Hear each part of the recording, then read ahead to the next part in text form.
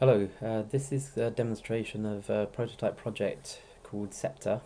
The purpose of the project is to provide tooling for policy authoring and creation of an executable that can be deployed into a CAML execution environment. The user interface, as I said, is a prototype, so don't take too much notice of the layouts and stuff. The presentation and the visual side of it can be improved.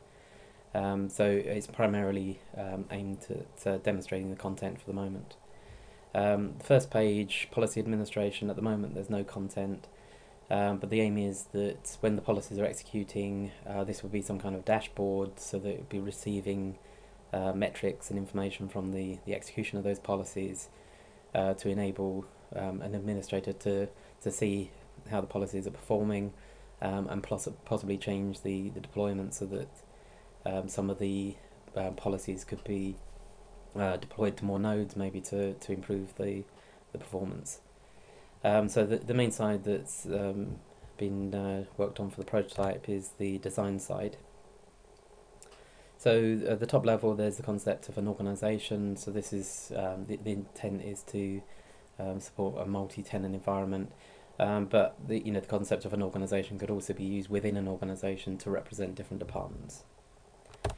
So we've just created one called Overlord. One of the reasons for working on this project is because there's some common requirements between the design time and runtime governance capabilities that we have at the moment. So what we want to do is see whether a project like this could be used to provide a common infrastructure to support both design time and runtime governance. What we have here within the organisation is a list of policy groups. At the moment there's just one, and it's related to runtime governance. The concept of a policy group is to define a set of policies that are interrelated in some way. So the aim is that these get deployed to an execution environment as a group, and that these individual policies may be communicating with each other. So we want to verify that they are all going to behave correctly and communicate with each other correctly. Okay, so if I go into this runtime governance policy group, so we at the top of most of these concepts is a description. So what we do is do an inline edit of the field. So that's now updated that description. There's the ability to export the policy group. This may be restricted to certain types of users. At the moment there's no user management or access restrictions, but it basically allows you to export it in and then be able to import it at a later stage, and in a little while I'll demonstrate being able to import an example. And then this button is to do with building the policy group. So this is to do with generating the executable representation that could then be deployed into an executable environment. And at the moment there's no sort of validation or testing or anything performed, but the idea would be that as part of the build process there would be some validation to ensure that all the policies are defined correctly and that they are compatible if they're communicating with each other, but also allow the user to define some unit tests or integration tests that could then also be performed before creating the executable version. Okay, so within the policy group we have a list of policies. We also have a list of endpoints. So these are endpoints that are predefined by possibly an administrative type user, and they represent the endpoints that the policies can communicate on. So if I go into this the first one, so in terms of runtime governance, this endpoint represents a JMS, an ActiveMQ named activity units. It has some characteristics. So it's a queue, and it has this characteristic called batch with retry on failure. So one of the aims of this policy execution environment is to allow, as I said, administrative users to set up these endpoints and configure them and provide, performance tuning of them independent of the policies. So the person defining the policies can just worry about what the policy has to do.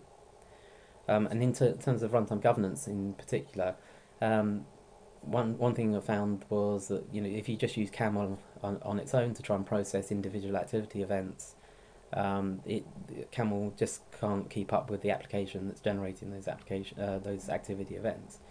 So in the same way that the runtime governance versions 1 and 2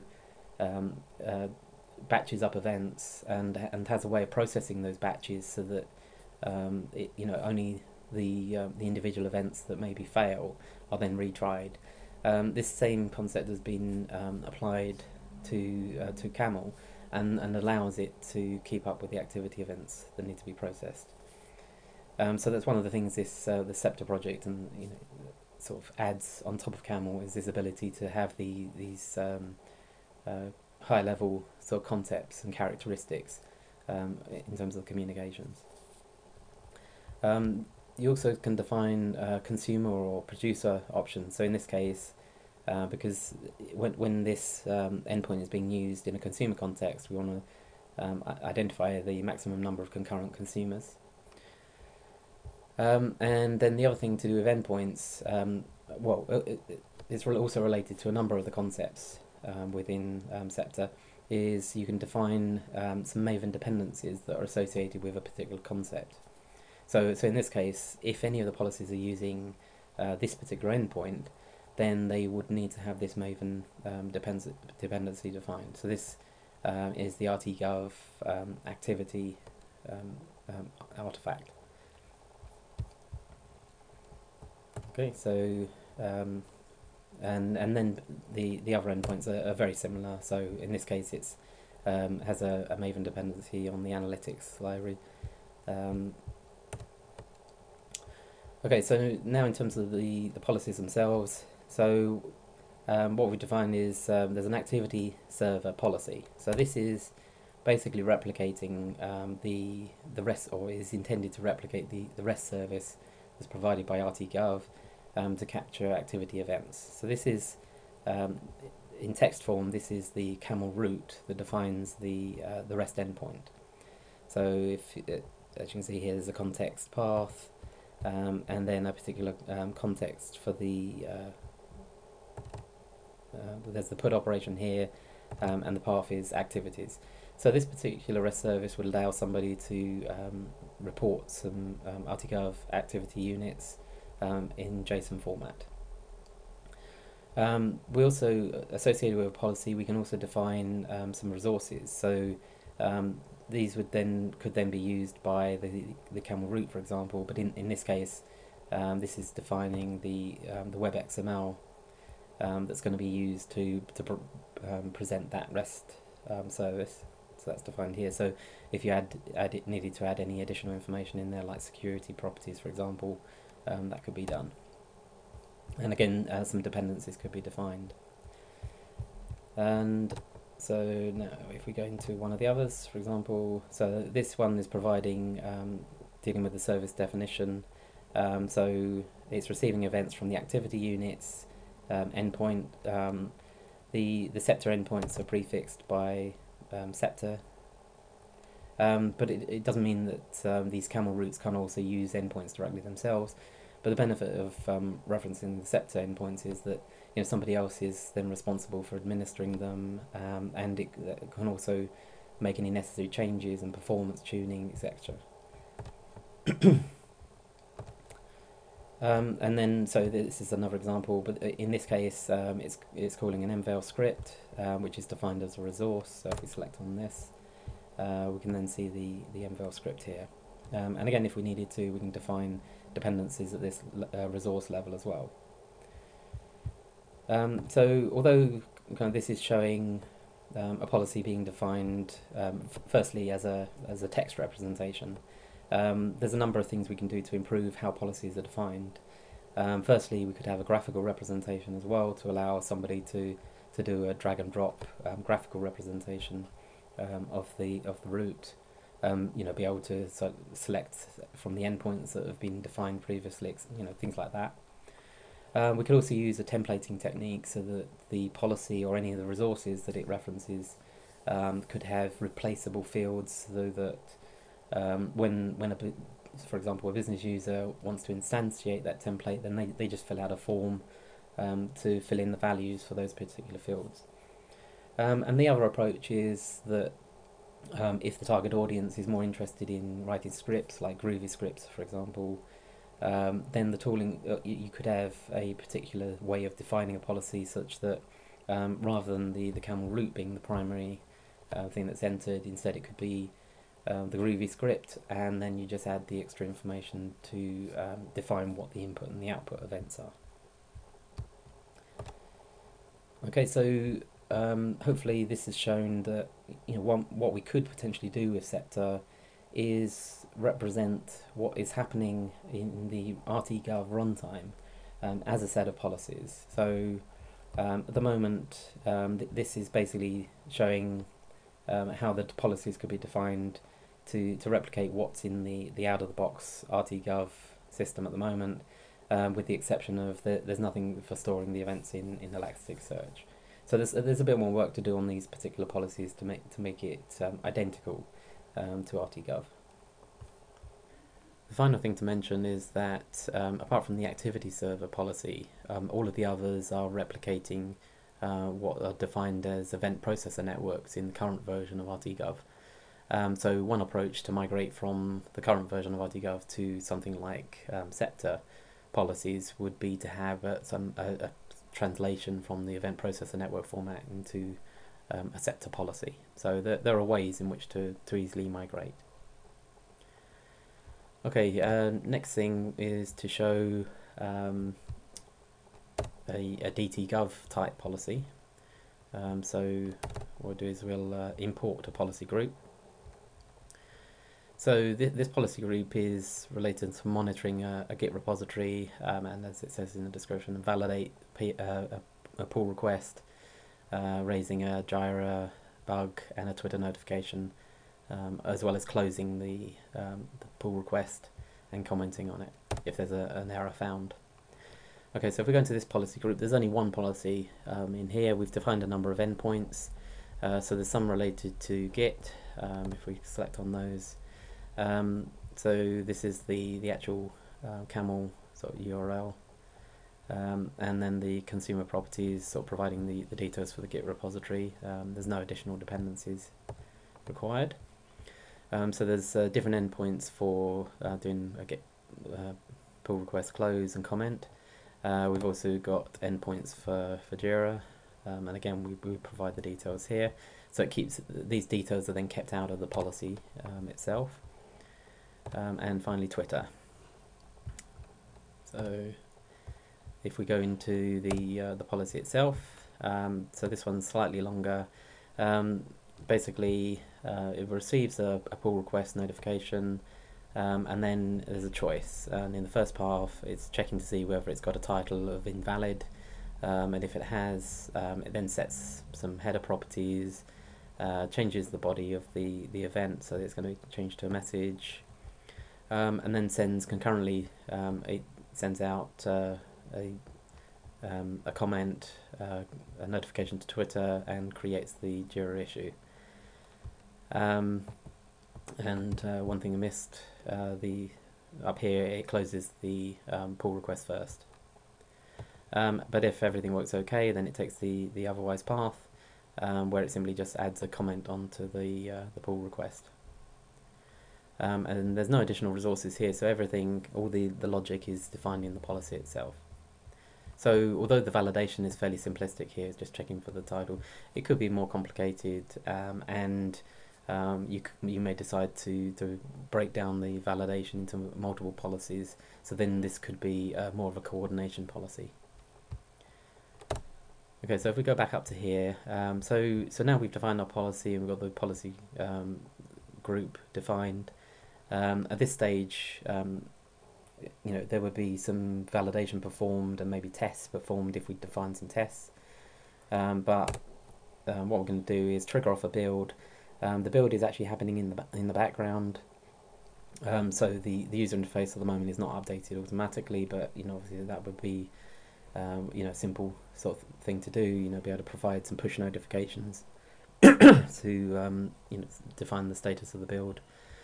And at the moment, so if we refresh the page, it's listed here as tags. It could be called anything, could be builds, and this information may not even be the best place for it to be on this page. Maybe it's more to do with the policy administration page, but because this is just a simple prototype, it's just to kind of highlight what's basically happening. So in the background, the policy's been generated into an executable form. It's been sent to a deployment implementation, which in this case is a file system, but it could be Artificer, or it could be any other place in which you'd want to be able to deploy the camel executable in such a way that it could be managed and deployed into an executable environment. But for the purposes of the prototype demo, we just made it so that we can simply download this executable. So what is show it in file in the folder. So what we do is we get a zip which contains a war file for each of the policies, and in this case we've only got the single policy. So now what I'm going to do is go into the Wildfly environment. So this is the console for this server. So if I deploy this war,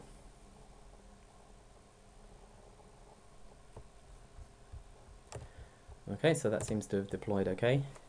So now what we're going to do, we've set up a test Git repository. That's here. And in that repository we've got a WSDL file. So what I'm going to do is create a branch.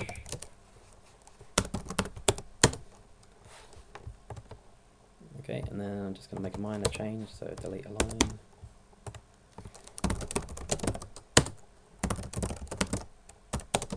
And then I'm going to make the command invalid.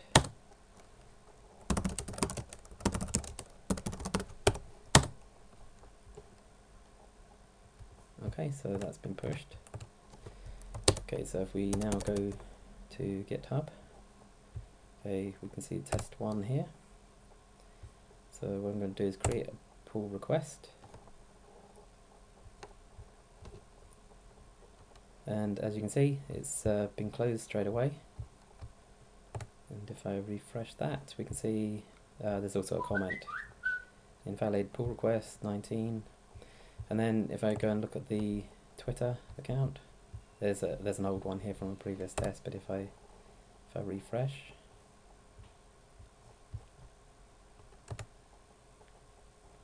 there we go. So pull request 19 failed 25 seconds ago.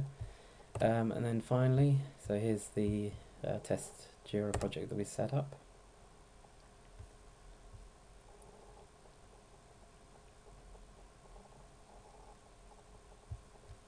Okay, so we can see there's a new issue here, and again it's got the same comment here. Okay, so it's a very simple sort of design time governance policy, but it's shown how we can sort of define a policy that integrates with GitHub, Jira, and Twitter. Obviously, the policy decision could be more complicated, but it's it shows what potential there is. And in terms of the Scepta project, hopefully I've conveyed the main sort of aims of trying to make the policy as simple as possible, although it's still represented as a camel route at the moment, but taking out the definition of the endpoints and the resources and the dependencies and managing them separately, and especially with the endpoints being able to give them characteristics. So for example, in the runtime governance context, being able to employ more complex things like being able to do the batch retry and failure mechanism, which would otherwise make the camel route definition very complicated. Okay, and any questions, just send me an email at gbrown@redhat.com.